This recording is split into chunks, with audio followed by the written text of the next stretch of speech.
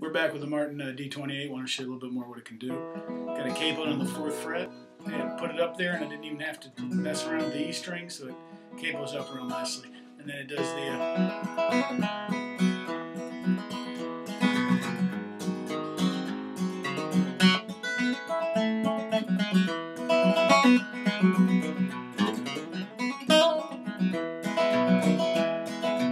plays very cleanly.